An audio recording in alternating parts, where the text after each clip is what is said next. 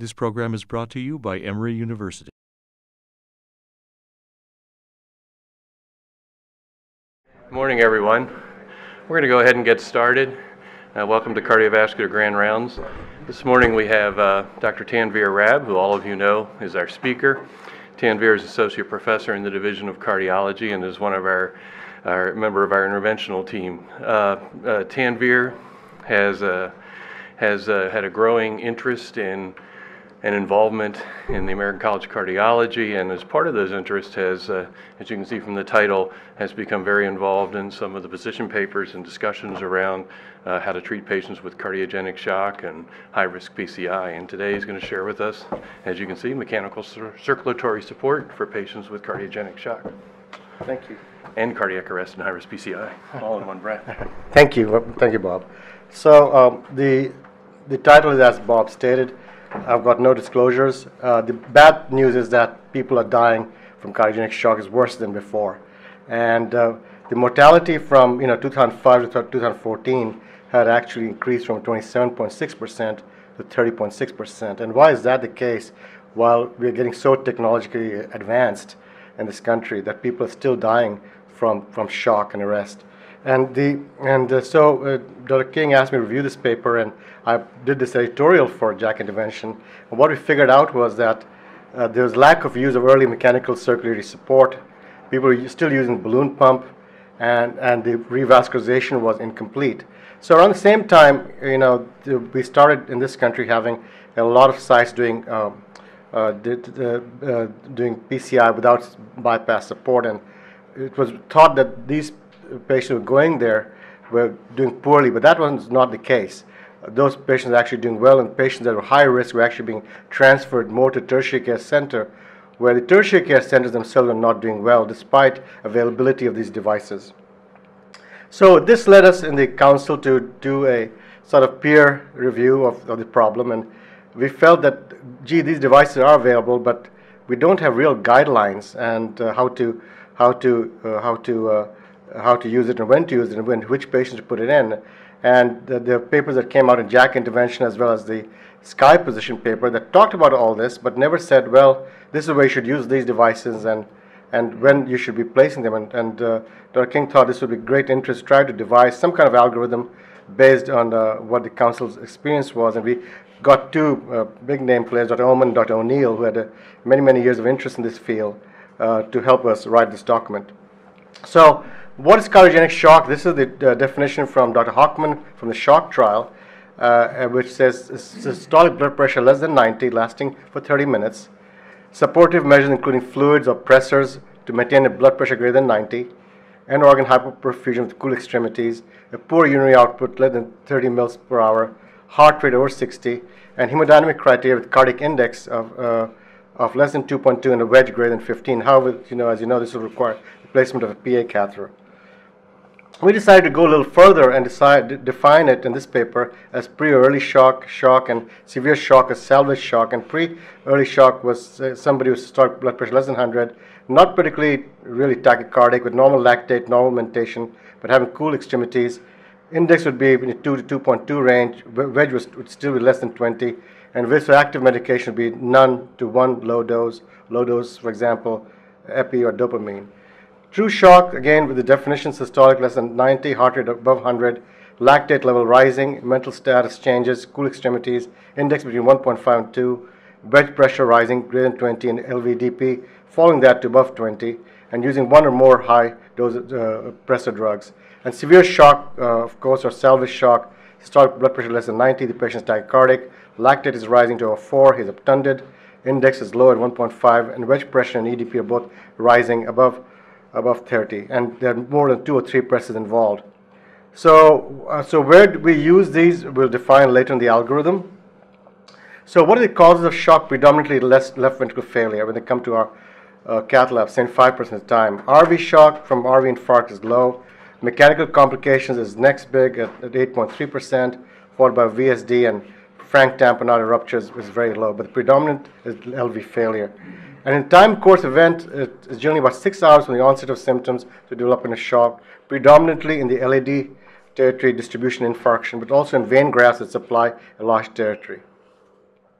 So you know the pathophysiology to go through this very quickly. Your critical mass of LV necrosis leading to fall in stroke volume cardiac output. Myocardial perfusion is then compromised, leading to tachycardia and hypotension. Increased filling pressure from ventricular dilatation reduces further perfusion, as well as causing wall stress, which increases oxygen demand. And then there's generalized metabolic dysfunction with lactic acidosis, which reduces your cardiac performance. The pressure volume loop is very important to understand because, and I'll go through that in just a minute, and how these devices work. So if you remember the pressure volume loop from physiology, your mitral valve opens and the aortic valve closes at the time of isovolemic relaxation, the ventricle fills. And then the aortic valve opens and mitral valve closes, and then there's isovolemic contraction to eject the blood out. This area, this curve is stroke volume, or the actual work of the heart that we should keep an eye on. EA, or arterial elastance, is a component of afterload, and Emax reflects your slope of your contractility. So, in myocardial infarction, you have a decreased stroke volume, ventricular contractility decreases, and your filling pressure increases. And now, cardiogenic shock, a more extreme of that, severe depressed stroke volume and a drop in blood pressure. You have marked impairment of contractility of the left ventricle and elevation of both EDP and left ventricular volumes. So, how these devices work? And the balloon pump, augments diastolic filling, and when it does that, it increases myocardial perfusion, but also increases the work of the heart. The heart's work actually increases rather than decreases by the use of balloon pump, and the blood pressure does increase with that, but the work of the heart, and that's important to remember, increases with the balloon pump. Left ventricular assist devices like Impella actually reduce LV pressures, go the other way, LV pressures and volume, and they reduce the cardiac workload as well as the work of the heart. The heart is rested. Unlike the balloon pump, the heart is rested here. The ECMO device actually adds volume to the circulation, and by doing that, increases afterload, increases pressure. But by increasing the LV systolic and diastolic pressure, just the sheer return of that volume, it reduces stroke volume, but the work of the heart actually, if you look at this, actually increases some. So the heart is not quite rested, the afterload is increased, and you actually require venting by either balloon pump or Impella to help the heart be more efficient. So these are how the mechanical circulatory support devices work. So the ideal MCS device gives you circulatory support, systemic perfusion, maintaining mean pressure. It gives you ventricular support with LV, RV, and loading, and trying to reduce the LV, systolic and diastolic pressures. And of course, you need to maintain your coronary perfusion. So devices that are available are the pulse style device that really depend on your rhythm as well, such as a balloon pump. You have to have a cardiac rhythm to maintain function of the balloon pump. The axial flow devices, such as the Impella that we use over here, and the one that's experimental, the percutaneous heart pump by St. Jude's, and the centrifugal flow device is known as tandem heart or the VIA ECMO. The PHP device is investigational. So the cardiac flow, I'll come to that in just a minute. The least is the balloon pump. The Impella, depending on size, can give you larger flows. Tandem heart between 2.5 to 5, and ECMO between 3 to 7 liters. Implant with the balloon can be weeks, but for the larger devices, such as Impella, should be between 7 days minimum, really. 14 days a bit much, and weeks with the ECMO is possible. Sheath sizes are larger with the Impella, 13 to 14 French. Tandem heart, 15 to 17 French, and ECMO about the same size range. And the femoral artery has to be more than 5.5 to 8 millimeters to accommodate the larger bore devices. Cardiac synchrony is needed for the balloon pump, not for the other devices. Cardiac power output actually increases with these other devices. Coronary perfusion actually increases the Impella and the balloon pump, but not with the other devices. And myocardial oxygen demand is generally decreased by all these devices. And in terms of flow rates of the MCS devices, the balloon pump is low. Impella 2.5 is about 2 to 2.5. Impella CP, which we use now, is more between 3 to 4 liters. Tandem heart between 3 to 4 liters, and VA ECMO is higher. 5-way Impella, which has to be inserted surgically, can be about up to 5 liters or so. So the balloon pump works by diastolic augmentation of the coronary perfusion, and it improves myocardial perfusion because when the balloon is inflated diastole, whatever sits in the aorta or so is retrograde perfused down the coronary artery. It improves myocardial perfusion, reduces oxygen demand, especially when autoregulation is exhausted.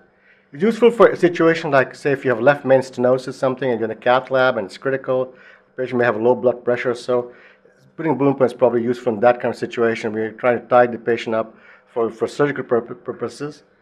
It can be helpful to sustain hypertension and certainly is efficient in coronary microvascular dilatation.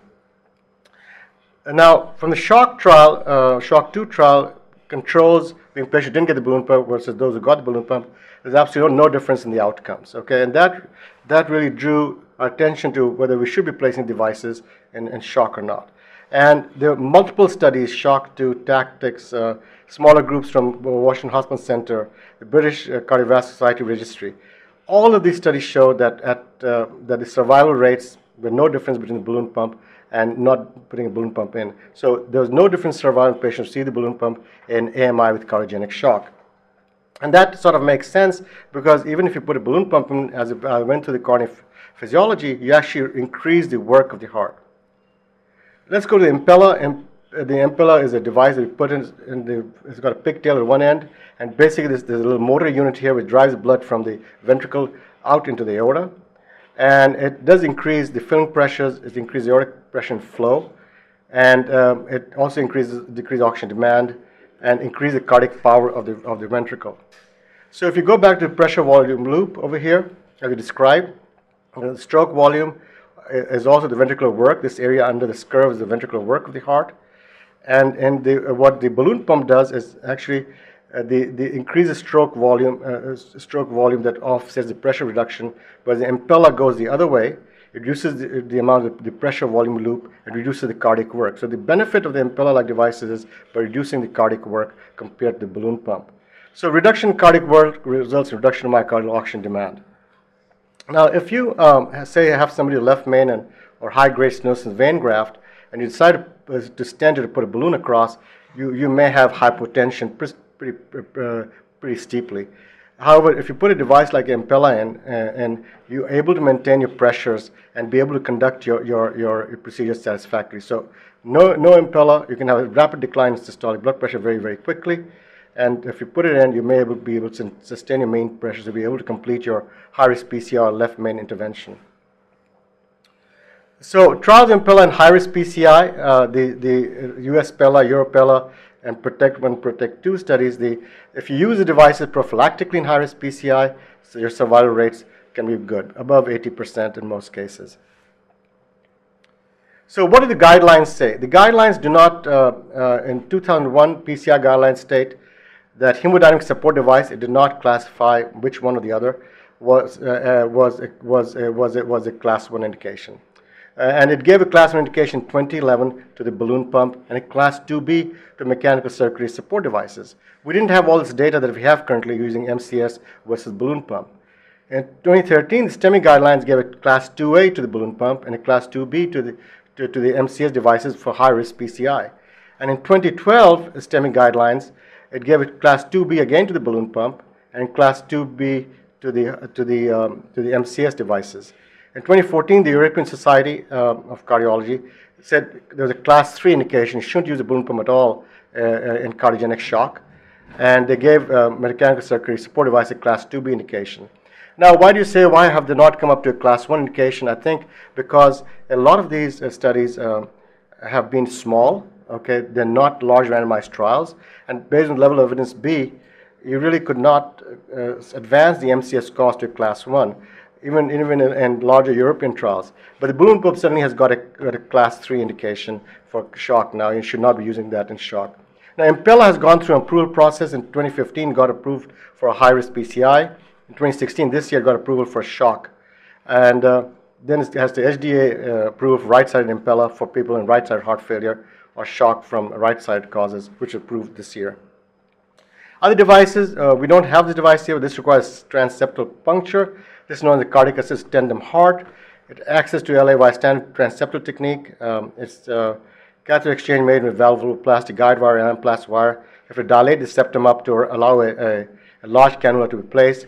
Of course, it requires expertise in transseptal puncture. The only institution in this country who really has done well with this is the Baylor Institute. Others have not had similar results. And one of the important things about this device is that there's a profound thrombocytopenia and hemolysis.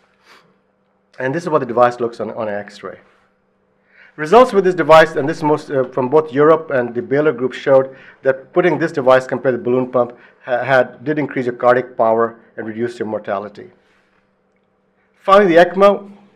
The VA ECMO, you have a large arterial cannula and the iliac artery with the VA ECMO, and distal limb perfusion can be a problem. You have to add other catheters to improve retrograde flow. And generally they're large enough, they require surgical explantation to remove the device. And if you place a cannula pretty high up, there's a risk of drawing the blood away from the cerebral perfusion. You may have to put in additional catheters to shunt blood towards the brain.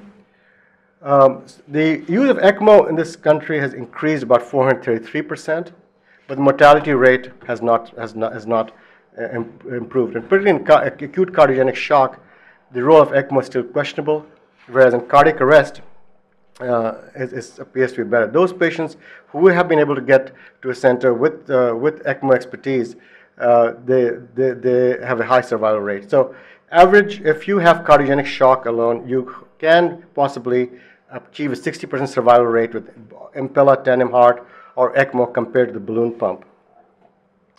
So I won't go through this in just a minute. So we came up with this algorithm, and I want to go through this. So the algorithm brought in the three different kinds of shock we talked about. So there's a group under cardiogenic shock, there's cardiac arrest, and high-risk PCI. So for cardiogenic shock, for the pre-shock, early shock, and I'll come to this in a minute, we're still thinking about patients who have high-risk anatomy, or say left main, or maybe slightly hypertensive, or after your cardiac cath procedure. You may want to tie them over to get them to surgery with a balloon pump. And a lot of, we got critique for this as to why we still include the balloon pump despite a class 3 indication. But I'll come to that in just a minute. And you can rapidly escalate if patient is not doing well by reassessment of hemodynamics to an Impella. Of course, in severe shock with hypoxemia, if there's no biventricular failure or RV failure, you do femoral angiogram and go to Impella or tandem heart. If there is biventricular failure, you can put a bipella, I'll talk to that in a minute, or tandem heart. If the patient is still shocky with biventricular failure, you can consider VA ECMO. And cardiac arrest, if there's no return of spontaneous circulation, if there's return of spontaneous circulation, the patient is in any of these shock categories, you can again stratify them to probably an Impella or tandem heart. If there's no return of spontaneous circulation, you think about a VA ECMO. High-risk PCI with such an unprotected left main, last patent vessel, EF less than 35%, complex 3-vessel disease.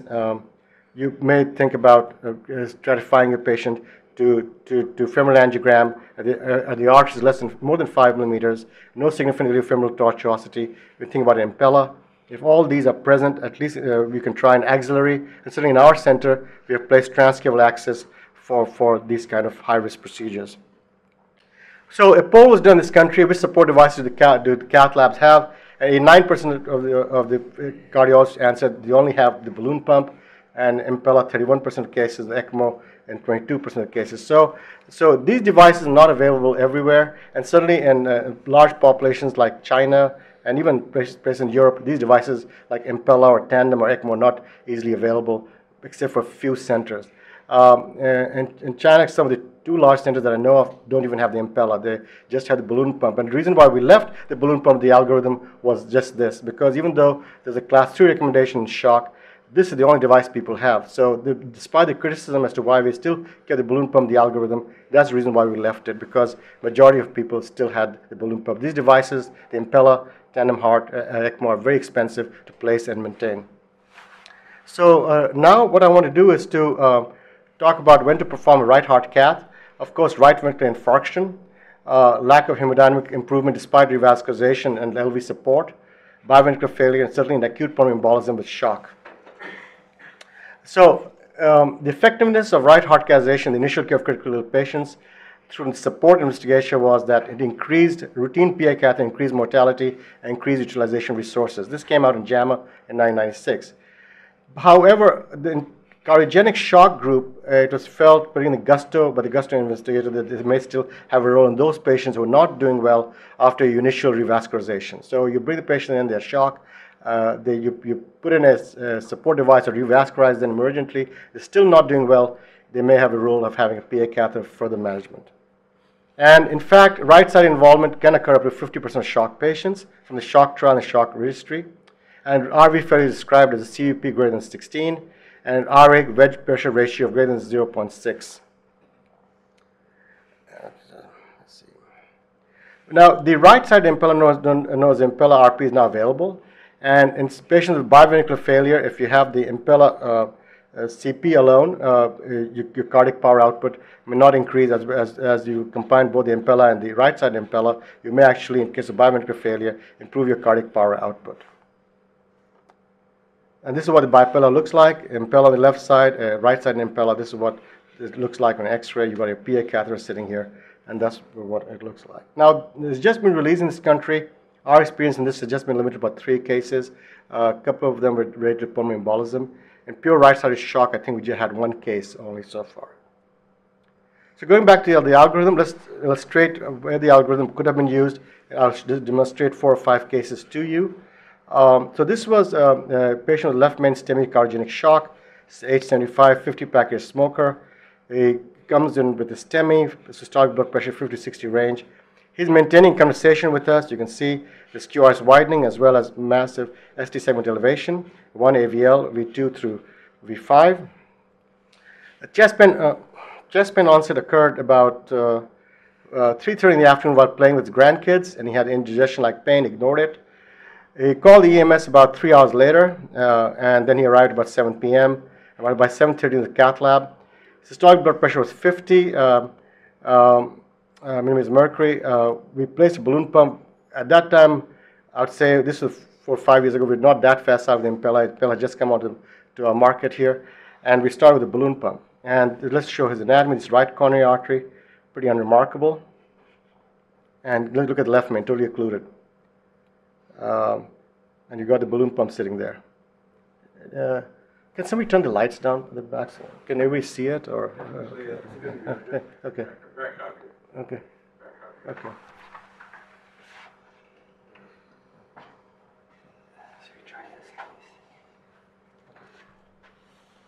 So, better? Yeah, thank you.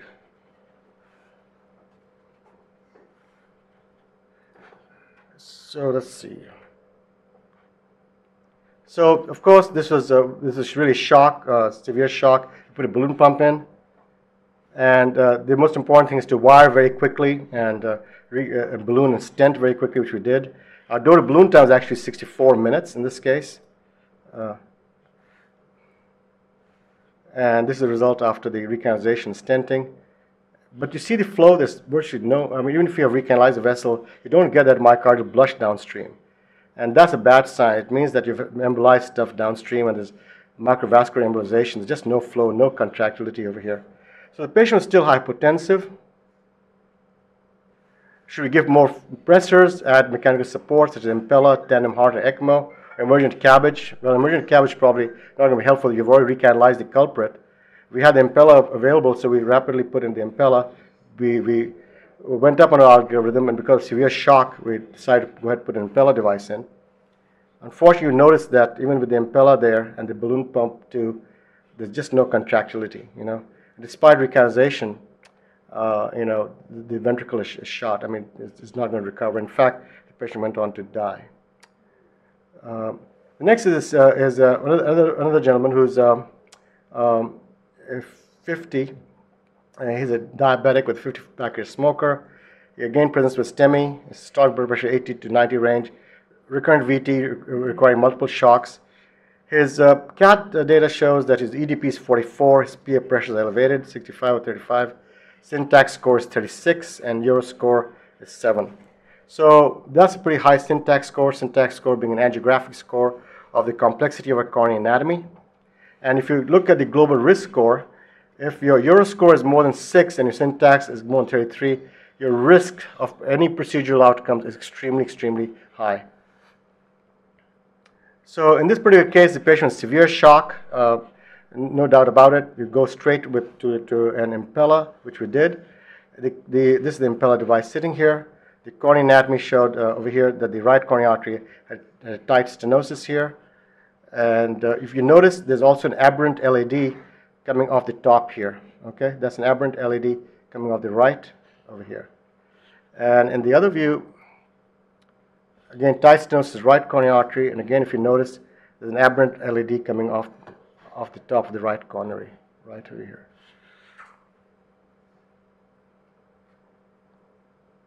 So we intervened on the right coronary artery, we stented it, and then we proceeded to look at the left coronary artery.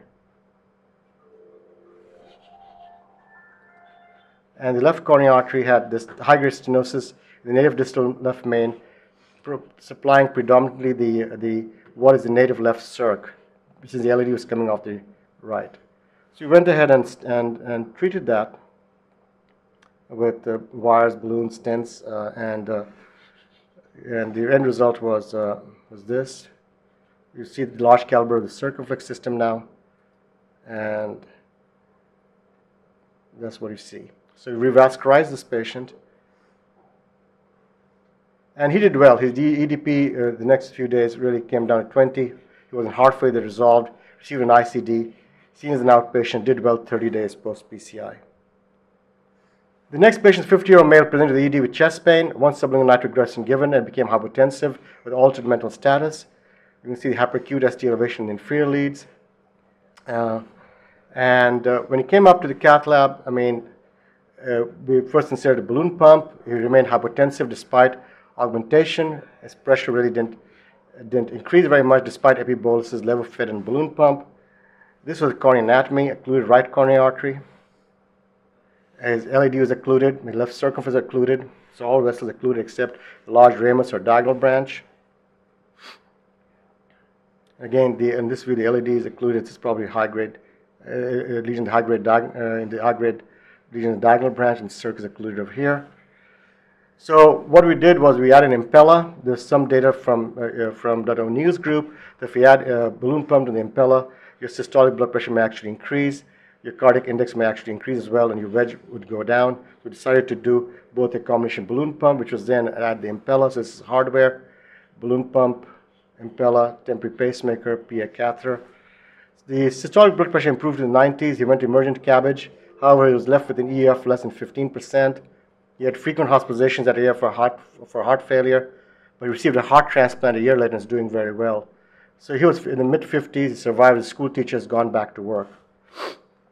So in this particular case, we started with shock, pre-shock, and escalated very rapidly to an impella, and that seemed to have helped. So the algorithm sort of walks its way over here as well. So hemodynamic support strategies are not competing, attacking both supply of coronary flow and demand. LV unloading is most important. So the impella unloads the LV, and balloon pump actually improves the flow into the coronary circulation. So what about cardiac arrest? We published this paper last year, and again, we had this algorithm in JACC that was published in April last year. The most important thing is that you've got to look at the patient and look at multiple unfavorable resuscitation features. So unwitnessed arrest, initial rhythm being non-VF, no bystander CPR, greater than 30 minutes to return spontaneous circulation, ongoing CPR, a pH less than 7.2, lactate more than 7, age greater than 85, end-stage renal disease, and are all unfavorable features for patients going to the cath lab. And it's not just one feature, it's multiple features that have to be looked into when you look at the patient to see if this is a salvageable candidate for a PCI procedure. So outcomes of cardiac arrest and mechanical circulatory support is all related to ECMO. And you can have survival rates if you're in the right place at the right time and have easy access to ECMO, anywhere between 27 to 50%. And particularly if you're younger, you do better if you get the ECMO in situation of cardiac arrest.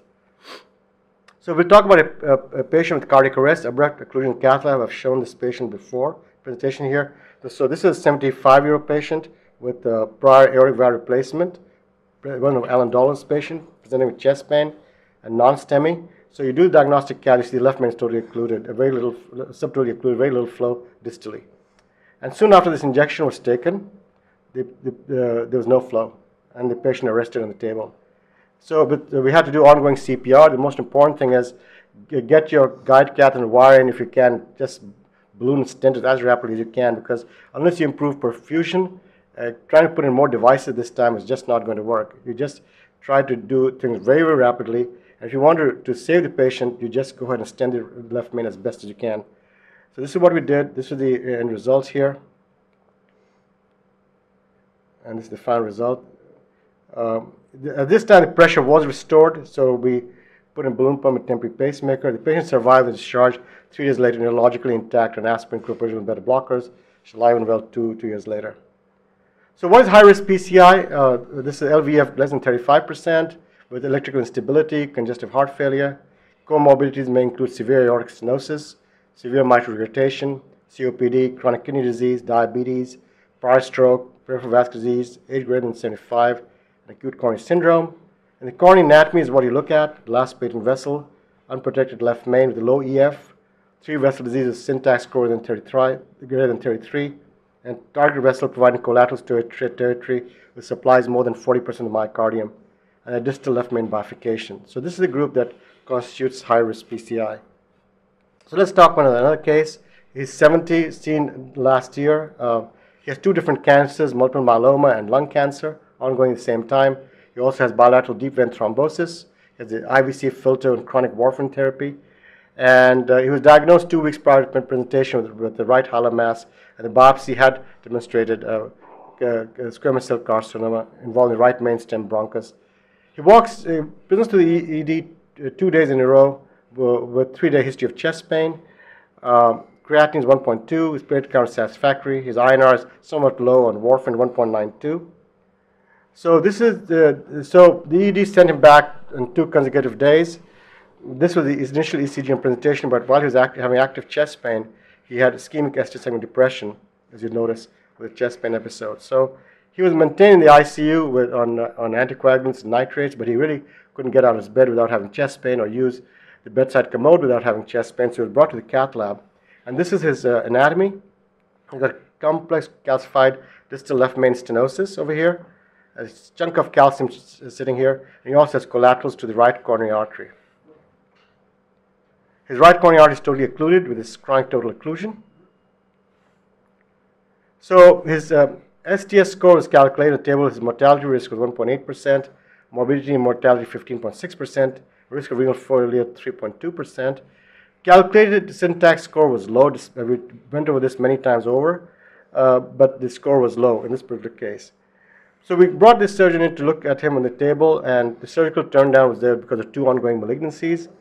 But the oncologist stated that his life expectancy was more than 6 months.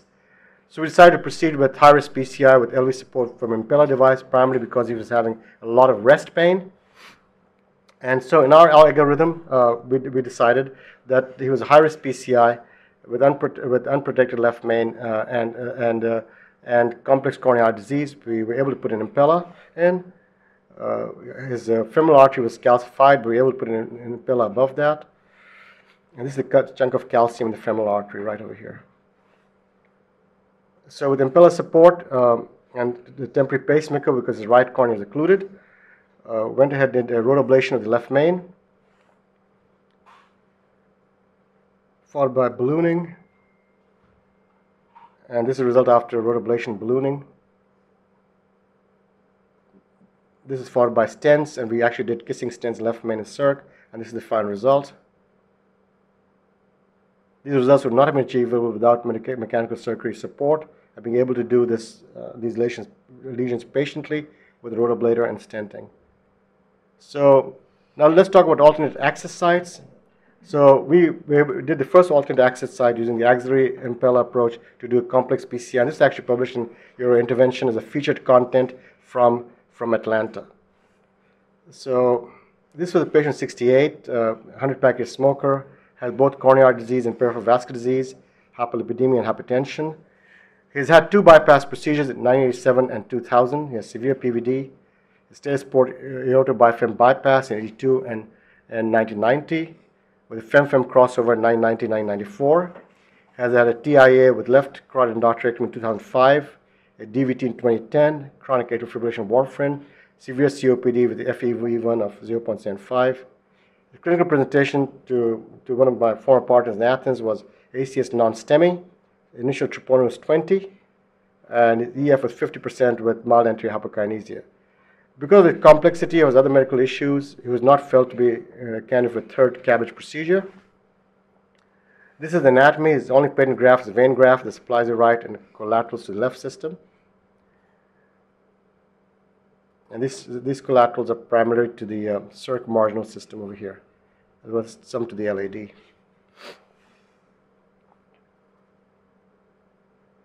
And he's got complex calcified left main disease, mid LAD disease. So left main, mid LAD, again left main, mid LAD over here.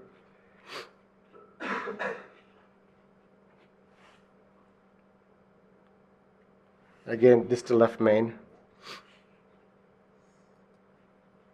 And again, mid LAD disease.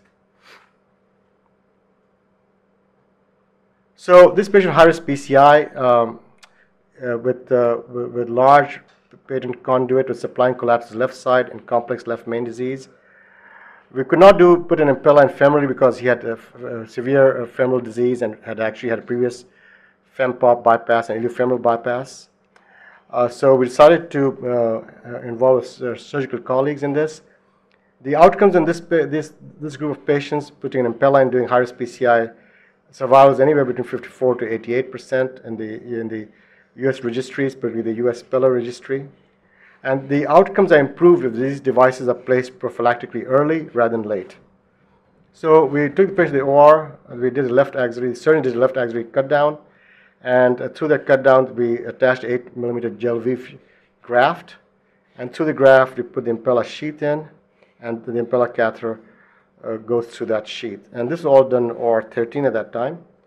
So this is the movie about the placement of the impella through this graft.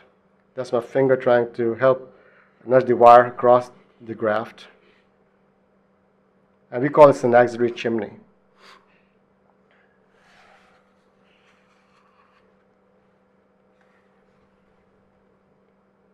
And there goes the wire around the arch, around the subclavian into the arch.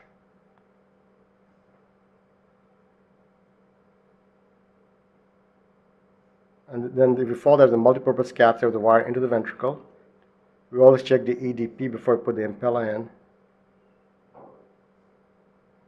The catheter is in the ventricle. We change out to the wire that comes with the impella kit. It's a supportive wire.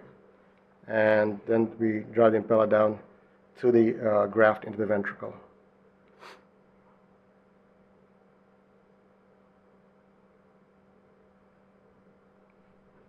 Okay, so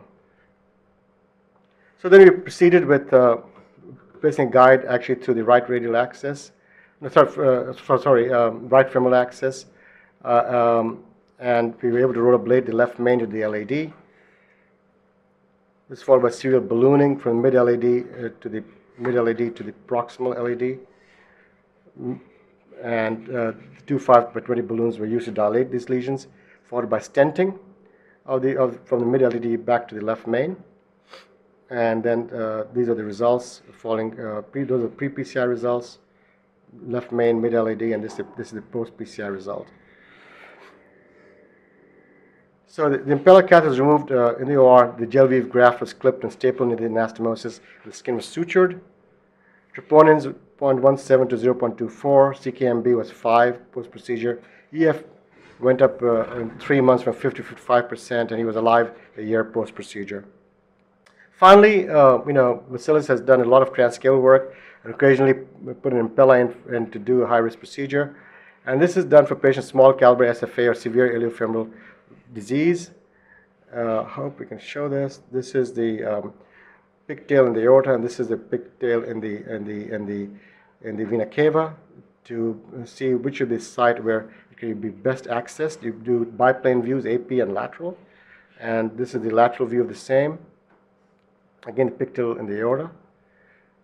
And basically, you try to define anatomy where you can puncture.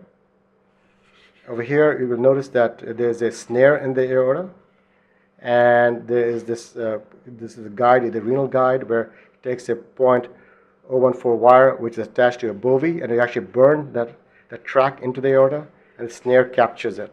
So this is the AP view of this, and this is the lateral view of the same thing. And you have to have the catheter end fast looking through the snare. And once the wire is captured, it's driven up the aorta. And then you can put a stiffer wire to track up through the IVC, through the aperture made in the aorta, up into the into the ascending aorta. It's generally 22 French sheet over a dilator, following which you can deliver the impeller device.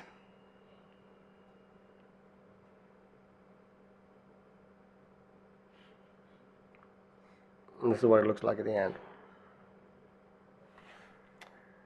So I hope I have given you an overview of things that are possible in terms of mechanical circulatory support. The important message is to put these in early, and our algorithm is just to try to help physicians and colleagues understand as to when and where to start and place the devices in the most appropriate fashion. Thank you.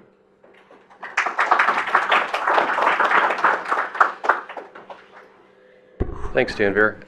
Start out with one question. I guess sort of what you brought us through is that one of the challenges of this area is the lack of sort of all the evidence-based medicine that we have for almost everything else in cardiology. At the end, you indicated there's a registry. Could you tell us a little bit about sort of efforts to sort of gain that larger body of data that might help us? Because right now, it's pretty much expert opinion guiding us, right? Absolutely.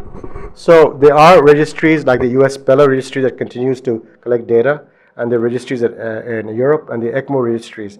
Certainly in cardiogenic shock and arrest, it's very difficult to do randomized trials of one device or the other, and the trial sizes have been very, very small and difficult to obtain. So I don't think we'll have standardized trials, but I think we have to go in this registry, which is about 5 years of age or plus, particularly the US Speller registry. So we have to go on that data right now, Bob. We don't think we'll have randomized trials in this area. Are we participating in this registry? I don't think we are over here. But the data is being collected of the devices that we put in. Particularly Abiomed collects our data. And we have tried over the years to get this data together to get our institutional outcomes as to when we use the devices, where we use it, and what the outcomes are. Now, there's a different population which we did not address, patients with chronic cardiomyopathies, is a different group altogether. And our impeller use has been varied over these different populations. I hope I answered your question. Any other questions from the group? I just follow up on your comment. Just kind of following up on your comment, Bob, I think you've fabulous examples of what you can accomplish. I think the question is one case that didn't go well, and that's the downside of this is, you know, how, particularly when you start saying, let's do this early. You've got a very expensive thing. You had one person that had 2 malignancies, another person that had a cancer. That's not to say you shouldn't do them, but I think the difficult thing I find about cases like this is deciding who you do and who you don't do, because it's such an expensive thing, and you're putting them through a lot of effort. And clearly, there are very few hospitals in the country that can do this. I mean, and so then you're going to say, are you going to offer it, and how are you going to get to mobilize these people to get them in? I think what is happening is that smaller centers are sending patients to tertiary care centers, and nationally, and John Messenger, who's on the CAT PCR registry, runs it, says, you know, tertiary care hospitals are being dumped by these patients from smaller hospitals, and they're having high mortality rate. The problem is these devices are not being placed in early enough to improve survival. And that's why the whole national effort to try to remove cardiogenic shock and cardiac arrest for reporting purposes, just for very similar reasons. Now, the guy with the malignancy, Doug, was having rest angina. As an oncologist said, he had a 6-month survival. And we talk about putting a device in that's $26,000 versus a $50,000 chemotherapy drug that he may just get once to extend his life by another 3 months. I mean, I think that's not for us to judge, but I think in this particular institution, I was told he had 6 months to live, and he was having rest angina just despite maximal therapy, which included anticoagulants, beta blockers, nitrates, and Manexa. He just couldn't get off the bed to his commode, so that's why we had to bring him up and do that. Well, I'm not arguing that point, except when you say 6 months to live, that might not be 6 months strolling around and going to his favorite restaurants and going to the symphony and this type of thing. Actually, he's lived now to a year, so anyway. But no, I compliment you on your work. Now, the guy with the arrest who came, I think, once you have plaque rupture and distal embolization, as you know, no device is going to salvage you. I mean, I think that's what happened to the other guy who died, despite our best efforts. He had a door-to-balloon time of 64 minutes, but he was 6 hours late in total presentation. So, as you know, with extensive anterior infarcts, if you're late in presentation, the chance of survival is very low, I mean, regardless, with a more than 60% chance of death. Dr. Guyton. Maybe until you get your. Go ahead. So, you know, I mean, obviously, as you point out with this population, the challenges you bring up, the fact that a lot of very thoughtful analysis can't be done really quickly, and very rapid decision making has to be done. The flip side of it is that, you know, even for small numbers of patients that you can favorably affect their outcomes, there can be a significant mortality advantage. And so I think as a sort of as a community, we need to figure out how to address either clinical trials or, and Neil Dickert has thought a lot about this. I see him in the back in terms of consenting these patients, organizing studies, and coming together to answer questions. I do think the Impella story is compelling, but they really have to put resources behind a randomized clinical trial.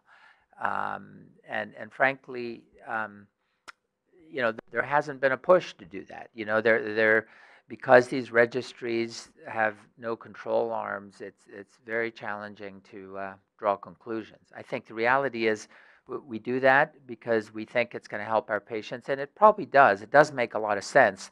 But I agree that there needs to be sort of a very careful value-based analysis, you know, because these are very expensive devices. So one thing that's happened is since the device was released for cryogenic shock, the explosion of Impella use in this country has gone over 130%. And I'm told smaller hospitals are putting it in, and the criteria for usage is getting very, very shallow. So that's the other concern, that there's no control nationally about which we're very conservative in whom we put in, really think very hard because of the cost issue. And when we have to put in someone to put it in, we know that. But I think other cases like high-risk PCI and others, we really think through very carefully, and people are not doing that. And Abiomed and other companies are pushing very hard for these devices to be sold aggressively, and we know that. I mean, and again, maybe Neil wants to comment on this, but I think when you think about cost, it may be that for the hospital, it's not such a bad deal because the hospital gets reimbursed extremely well for these procedures. And then there may be co-pays or lack of co-pays for patients.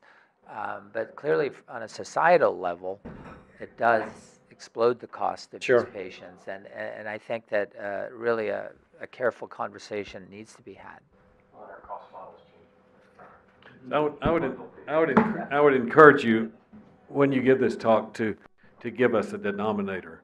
We need to know how many Impellas were used in the last 3 years, what their survival is for high-risk PCI Impella use, and what their survival is for cardiogenic shock Impella use.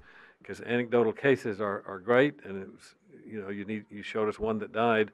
The one that died is a total left main occlusion, and total left main occlusions don't survive unless you get them within the first 2 hours, get them revascularized within the first couple of hours, and we've learned that over and over again. But if we could try to get our denominators in these. You're talking about this institution or just nationally? I think what you can get is this institution. Because we have the U.S. Impella registry that gets this data set. Let me expand that question about trials, and Neil's still here yet. Everybody's asking Neil questions. So, if you were to design a trial to test Impella in these situations against balloon pump, I guess, and you mentioned informed consent. I mean, there's no possibility of informed consent. The question is, do you fake informed consent, or should this be a kind of study that would be like the HEAT trial, where you have an institutional agreement that all these patients will be treated one way or the other, independent of any input from the patient, the family, or anybody else, given that, is that a possibility that we can do HEAT trial type studies?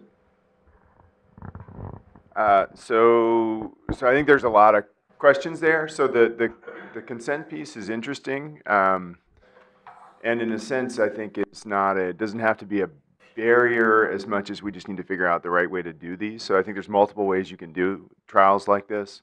We're doing a study right now where we're talking to people who have been a part of acute MI and stroke trials, and what's interesting is people actually want to be, I think the HEAT trial, which was bivalirudin versus heparin in the UK, which was done without advanced prospective consent, generated a lot of controversy. We're actually about to do a pretty large study looking at what the general public's view of that approach is. Patients who have been part of trials say they actually don't, and Habib was actually part of we interviewed some folks as part of one of the STEMI trials he had done a while ago. What's interesting is people say they want to be told, they want to sort of say, are you okay with this? And that's about all they want to hear. They have no idea what they're consenting to, which many people would say that's a reason not to get consent. What patients say is that's a reason just to let them know ahead of time, which is actually interesting. I would have predicted nobody would ever want, in the context of an acute MI, to be involved with a discussion about being in a randomized trial. That's actually not what people are telling us. And so I think in some sense the process of involvement is probably more about sort of a demonstration of respect than any kind of substantive decision. So probably in terms of just concretely, the immediate trial, which a pre-hospital trial looking at glucose, insulin, potassium versus placebo in the ambulance, had basically a 2-line consent script that they did as an exception from informed consent trial. So they didn't call it consent. The medics basically said, everyone is being enrolled in this trial. If you want to not be in a study, you can say no. And they had, 8-10% of people said no, and that's about it. That's an approach probably that I think is, in some ways, probably the best balance of the regulations and ethics in terms of how to move forward, to give people a chance to say no, but recognize that the consent decision they're making is entirely uninformed. I think the bigger question which you raise about sort of how to structure trials like this, because it's, you have a lot of institutions which don't have a huge N, but at the same time, this is not an uncommon problem, and a lot of people face it. There's lots of interest in exploring things like, so what Dr. King mentioned in terms of cluster randomization and other kinds of mechanisms where sites have an approach and you randomize by site rather than individual patients to make these things more doable, is certainly a really attractive approach. And that's one where you can't get consent, right? You have to acknowledge you can't get consent if you're randomizing by site, because you can't say, please turn me around and ship me to a different place. So that's something that I think may have a role in this kind of thing. The other great example, I think, is the PRAMI trial, right? So PRAMI was looking at additional, non-target vessel or non-culprit vessel revascularization, which is done as a registry-based trial. And when you have mechanisms like the US Pella registry and other kind of registry mechanisms in place to collect key outcomes, there is a possibility for very simple randomization or site-based allocation to different strategies. And the outcomes are already being collected. So that was an example of a study that was done on something like 1% of the budget of a traditional randomized trial. So I do think there's a lot of interest in exploring mechanisms for doing studies in different ways that both reflect practice, so pragmatic trials, and utilize data collection mechanisms that didn't exist. You don't get the kind of perfect data that you get in a newly set up RCT, but the outcomes we really care about for these kinds of things are hard endpoints like mortality, and those are measurable in other ways. So I think there's, people have to be creative. There has to be a lot of interest in this. There is a new network called Siren that's replacing the Resuscitation Outcomes Consortium and the Neurologic Emergency Treatment Trials Group, which were NHLBI and NINDS funded networks for emergency trials, and Siren is a sort of joint NHLBI and NINDS venture. And whether this would be something that a network like Siren could potentially pick up would be interesting. So a few thoughts, I guess. Okay, well, with that, we'll thank Tanveer again for a good talk, and thanks for all the good comments. Thanks. The preceding program is copyrighted by Emory University.